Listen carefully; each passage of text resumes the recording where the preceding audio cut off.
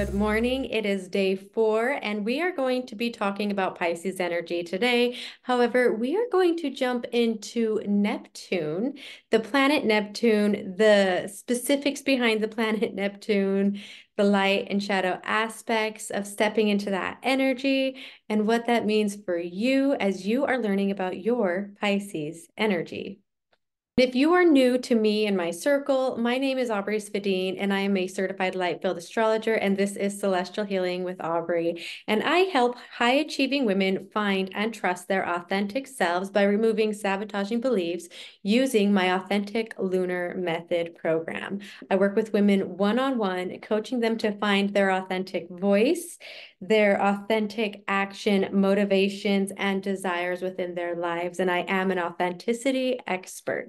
I currently have space for 2 new one-on-one clients to come into my program.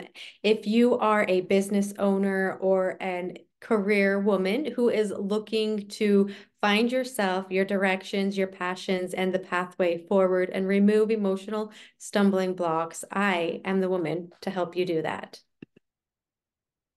And so Neptune really helps us to step into our creative nature. It helps us connect with God because God really is on the other side of that veil. And so when we are looking to take action in our lives, we want to look to how Neptune plays a role within our natal chart.